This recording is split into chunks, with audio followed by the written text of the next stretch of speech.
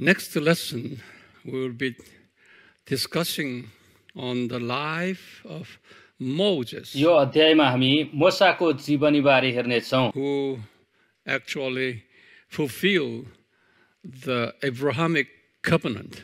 जसले वास्तविक रूपमा अब्राहमको करारलाई पूरा गरे। This is the time we study Moses here. हामी मोसाको बारेमा हेर्ने छौं।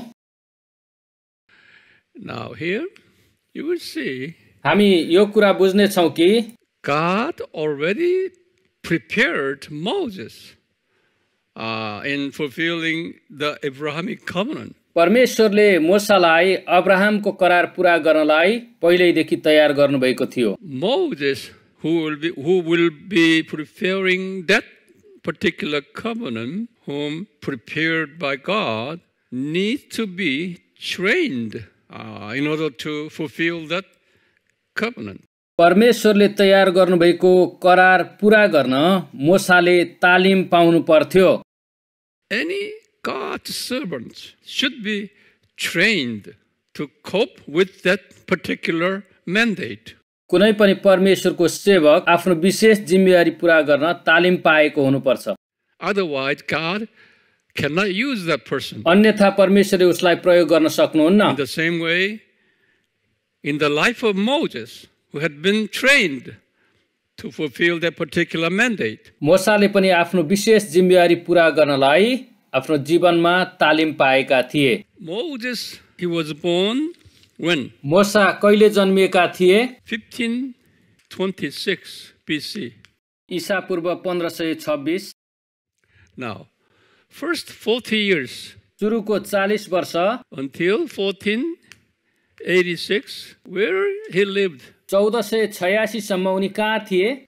He lived in palace, okay?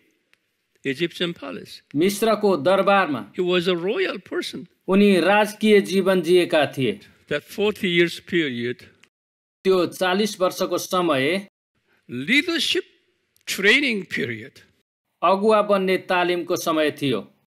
because he will be a leader, leadership training. किनकि उनी अगुवा बन्नुपर्ने थियो, त्यसैले अगुवाको तालिम चाहियो।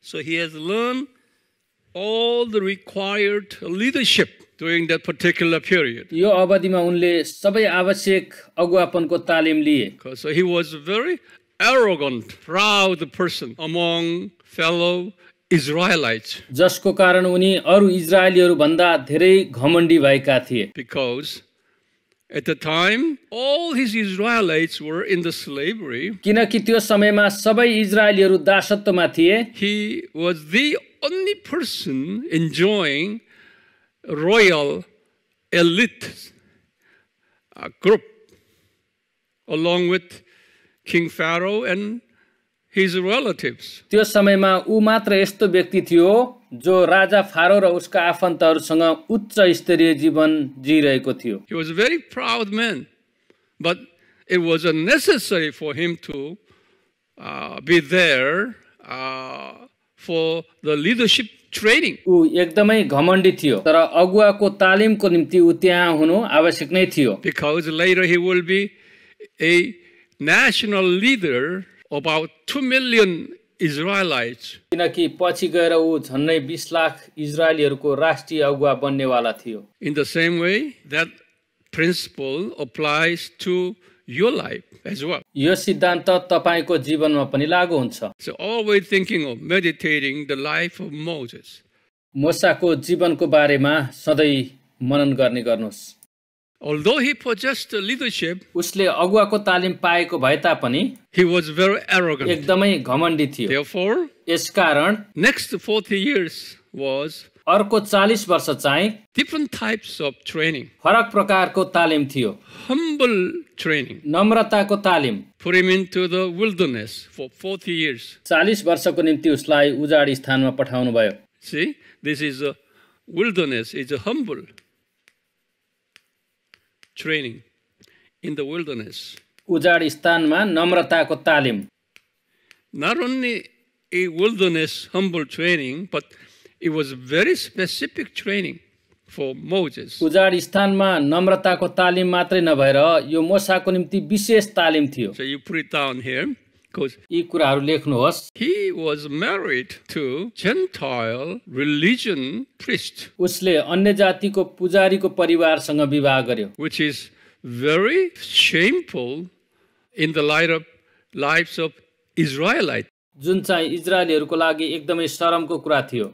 Okay, he married such a Gentile, idol-worshipping priest family. उसले मूर्ति पूजकको छोरीलाई विवाह गर्यो, He got 2 sons out of that. जसबाट 2 छोरा जन्मिसकेका थिए। So this man was so shameful. त्यसकारण यो मानिस एकदमै शर्मित थियो। Not enough to even mingle with his fellow country people, because he already forgotten man by his people. ऊ आफ्ना मानिसहरूसँग घुलमिल गर्न पनि सक्दैन थियो, किनकि ऊ आफ्ना मानिसहरूबाट बिर्सिसकिएको थियो। Because of his blood-related marriage to those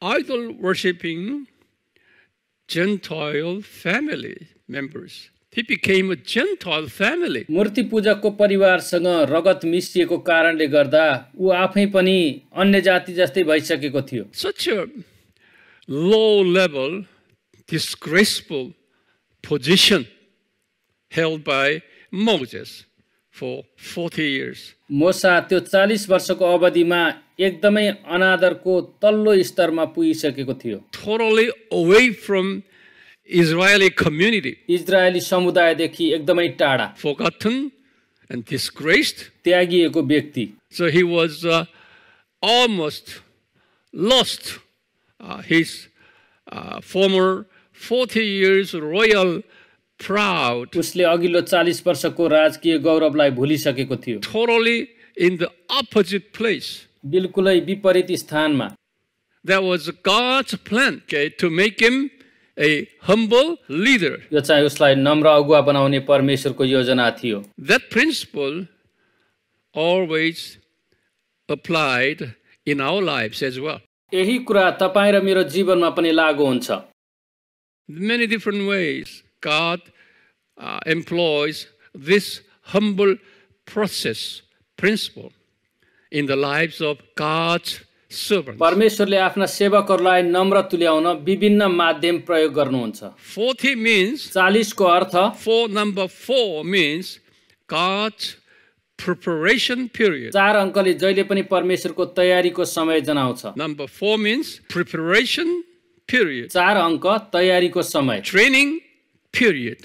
तालिमको समय, Testing period. 4 means 4 चाहिँ जाँच्ने समय, out of agony, कष्टहरूद्वारा, out of persecution, सतावटहरूद्वारा, out of trials. जाँचहरूद्वारा। Even Paul and his life applied in this principle. पावलको जीवनीमा पनि यो लागू भएको हामी देख्दछौँ। When Paul was 30 years old, he became a Christian. Paul 30 वर्षको उमेरमा विश्वासी भए। After he became a Christian, additional 10 years training until he was at age of 40. त्यसपछि उनी 40 वर्षको उमेर पुगुन्जेल 10 वर्षको तालिम पाएका थिए। Starting 40 years old in his life, he finally became a full-time minister in the Antioch church. जब उनको उमेर 40 वर्ष पुग्यो तब एन्टियोकियाको मण्डलीमा सेवकको रूपमा नियुक्त भए। In other words, he became an evangelist,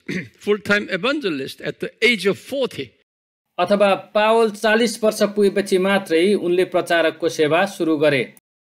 From that time on, he's been traveling overseas as a missionary until his death. पावलले त्यो समयदेखि आफ्नो मृत्यु नहुन्जेलसम्म मिशनरीको रूपमा सेवा गरे। So 40 means a lot.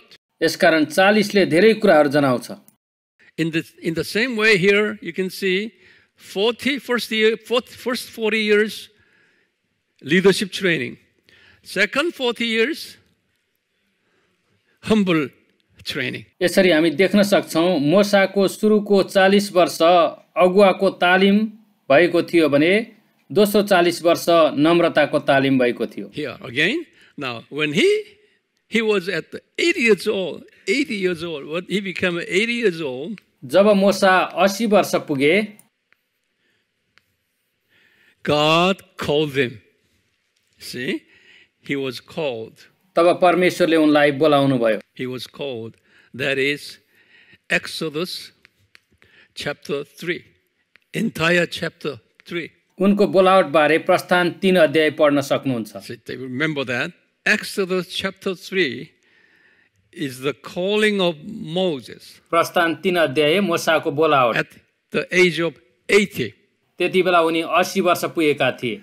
When he was in the wilderness, taking care of the cattle, all of a sudden Jesus appeared to him. जब उनी उजाड स्थानमा भेडा चराउँदै थिए, येशू अचानक उनका देखा पर्नुभयो. When Jesus said, "That's it, now it's a time that you are the one who will fulfill the Abrahamic covenant."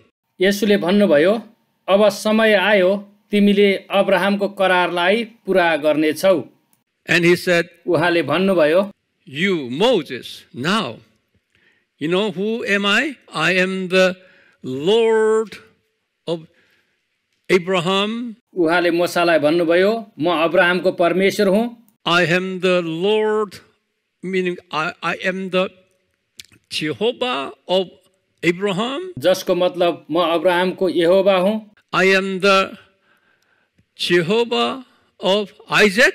म इसाकको यहोवा हुँ. And also I am the Jehovah of Jacob." र म याकुबको यहोवा हुँ. Because Moses asked, "Who are you?" किनकि मोसाले तपाईँ को हुनुहुन्छ भनी सोधेका थिए. And he specified his identity. उहाँले आफ्नो विशेष पहिचान बताउनु भयो. I am the Abraham's Jehovah.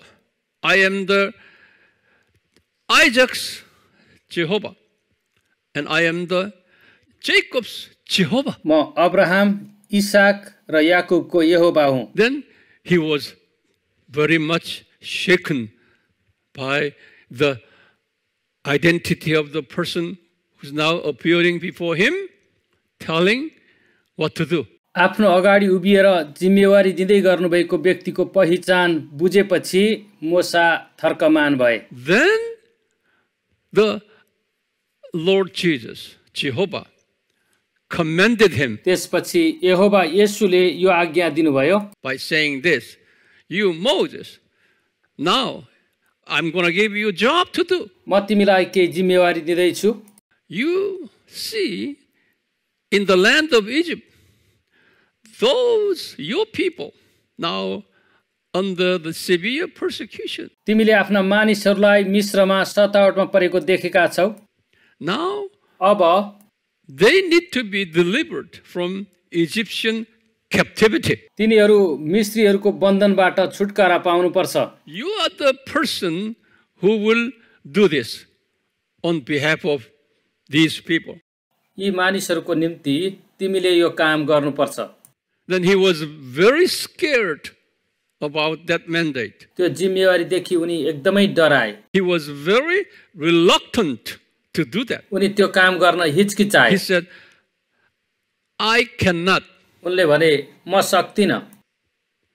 When he say, "I cannot, sir," then what would be the feeling of Jesus? उनले म सक्दिन भन्दा येशूको मन कस्तो भयो होला. Jesus was I just imagine Jesus was very happy satisfied with his mentality. म कल्पना गर्छु कि मोसाको त्यो उत्तरले प्रभु येशू खुसी हुनुभयो होला. Because किनभने there was a purpose of 80 years training. त्यो 80 वर्षको तालिमको उद्देश्य नै त्यही थियो. Okay? He said, "Lord Jesus, you know who am I? उनले भने प्रभु येशू तपाईँ मलाई चिन्नुहुन्छ. I am such a forgotten man. म त बिर्सिएको मानिस हुँ. Even I cannot even visit our people there. They will look down on me. म त मेरा मानिसहरूलाई भेट्न जान नै सक्दिनँ किनभने उनीहरूले मलाई होच्याउनेछन्. Because I am oversee idol worshipping family members." म त मूर्ति पूजा गर्ने अन्य जातिको परिवारको सदस्य भइसकेको छु. Had already 2 sons out of that blood. त्यही रगतबाट मेरा 2 छोरा जन्मिसकेका छन्. So I am not entitled to get involved in Israeli community. यसैले म इजरायली समुदायमा सहभागी हुनै सक्दिनँ। I am out of the Israeli community, man. I am a foreigner. म त इजरायली समुदाय बाहिर रहेको एक परदेशी हुँ। I am just a simple cattle handler here now. Okay? म एउटा साधारण गोठालो मात्र हुँ। In fear of that, यो डरले गर्दा Moses asked, मोसाले यो सोधे, if I go there and Israelis leaders, including Aaron and all the elders would ask me, hey, who said you to come over here and delivering our people? Then what should I say? यदि हारून लगायत इजरायली अगुवाहरूले कसले तिमीलाई हाम्रो छुटकाराको निम्ति पठायो भनी सोधे भने मैले के भन्ने? And Jesus said, very famous statement there. येशूले एकदमै प्रख्यात उत्तर दिनुभयो, I am who I am. म हुँ जो म हुँ। Chapter 3, verse 14.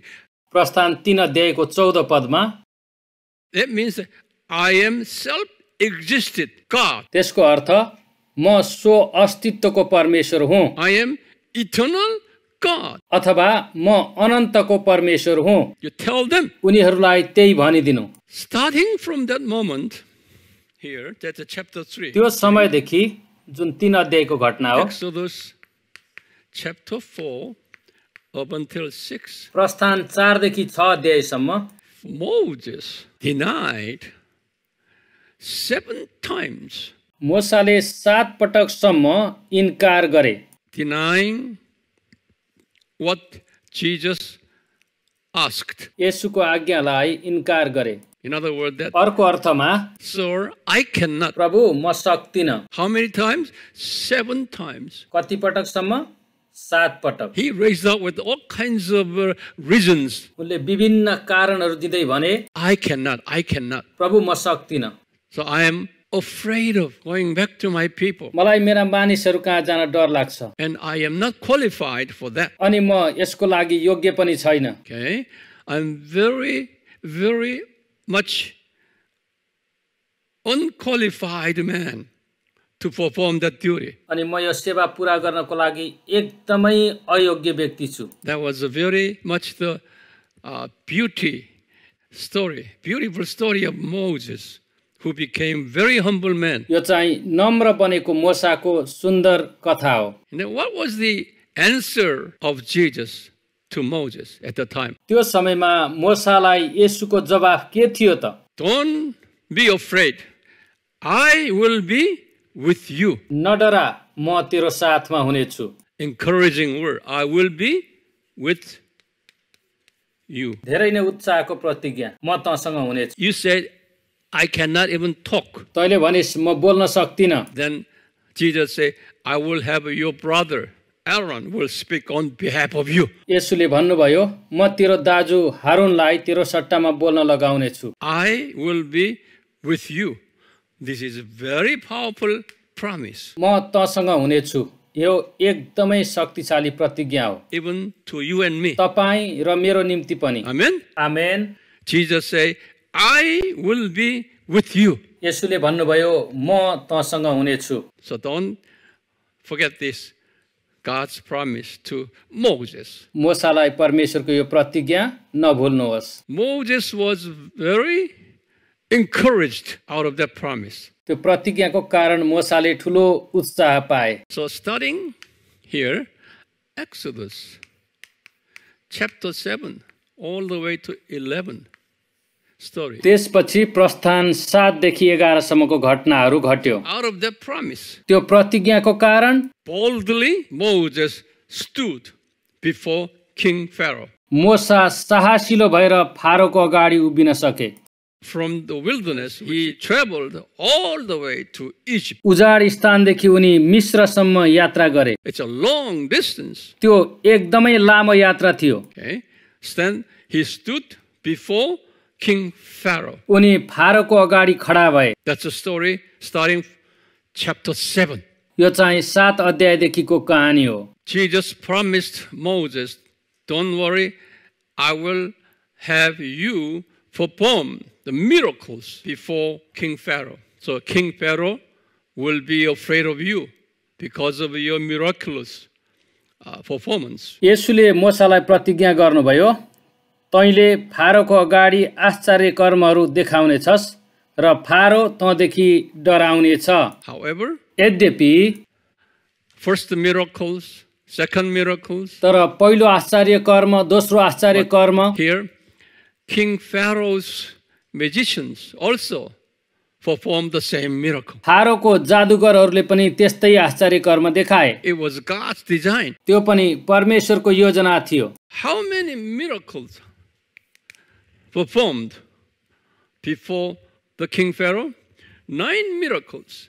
9 miracles. राजा फारोको अगाडि 9वटा आश्चर्य कर्महरू प्रकट गरिए। But these 9 miracles were miracles. Also, Egyptian magicians could perform as well. तर यी सबै 9वटा आश्चर्य कर्महरू मिस्रका जादुगरहरूले पनि चाहेमा प्रकट गर्न सक्ने थिए। And also, these miracles, just a miracle. साथै यी 9वटा आश्चर्य कर्महरू साधारण आश्चर्य कर्महरू मात्र थिए। No blood of lamb involved. यिनमा थुमाको रगतको सहभागिता थिएन। Just religious activities. तिनीहरू धार्मिक क्रियाकलापहरू मात्रै हुन्। 10th miracle. 10औं आश्चर्य कर्म Lamb sacrifice. Passover lamb miracle. थुमाको बलिदान अथवा निस्तारको थुमाको आश्चर्य कर्म। 10th miracle. 10औं आश्चर्य कर्म That is Exodus chapter 12 all the way. त्यो चाहिँ प्रस्थान 12 अध्यायदेखि हामी हेर्न सक्छौं। As Moses performed the 10th miracle, that is the Passover lamb miracle. जब मोसाले 10औं आश्चर्य कर्म देखाए, जुन चाहिँ निस्तारको थुमाको आश्चर्य कर्म थियो, What was happened? त्यसपछि के भयो? King Pharaoh surrendered. राजा फारोले आत्मसमर्पण गर्यो। Chapter 12, verses 1 through 36 is the Passover lamb story. प्रस्थान 12 को 1 देखि 36 सम्म निस्तारको थुमाको बारेमा छ। Then Exodus 12, 31. प्रस्थान 12 को 31 पदमा King Pharaoh surrendered. राजा फारोले आत्मसमर्पण गरेको कुरा छ। So actual deliverance of Israelites. यो चाहिँ इजरायलीहरूको वास्तविक छुटकाराको क्षण हो। It was precisely designed by God. यो परमेश्वरको व्यवस्थित पूर्व योजना थियो। From whose time? कसको समयदेखि? From Abraham. अब्राहमको समयदेखि। But it's not from Abraham. वास्तवमा यो अब्राहमदेखि पनि होइन। It was precisely designed by God even before the creation. यो त परमेश्वरले सृष्टि भन्दा पनि अगाडिदेखि नै तय गर्नुभएको योजना थियो। So I'm teaching you, please have your view, your understanding, okay? It's a wide and deep, high and long perspectives. म तपाईहरुलाई यस्तो कुरा सिकाउँदै छु जसले गर्दा तपाईहरुको बुझाइ र समझको लम्बाई, चौडाई, उचाइ र गहिराई बढ्न सकोस्। Not only just the narrow perspectives, okay? In the deep, high, wide and long. साँगुरो दृष्टिकोणबाट मात्र होइन, तर गहिराई, उचाइ, चौडाई र लम्बाइमा। Long means it's a length. Length means it's a history. लम्बाइले चाहिँ इतिहास भन्ने जनाउँछ। Long perspective. That goes back to the before the creation. लामो दृष्टिकोण जसले सृष्टि भन्दा अगाडिका कुराहरू बुझ्न सकिन्छ। Before the creation, God designed this. परमेश्वरले सृष्टि भन्दा अगाडि यसको योजना गर्नुभयो। At its proper time. उहाँको उचित समयमा। Here in the lives of Abraham. अब्राहमको जीवनमा। And also in the lives of Moses. मोसाको जीवनमा। And in the lives of Israelites. अनि इजरायलीहरूको जीवनमा। All this predesigned program fulfilling before our eyes. सबै परमेश्वरका पूर्व योजनाहरू पूरा भइरहेको हाम्रा आँखाले देख्न सक्छौं। परमेश्वरले यहाँहरू सबैजनालाई प्रशस्तै आशिष दिउन्। आमेन।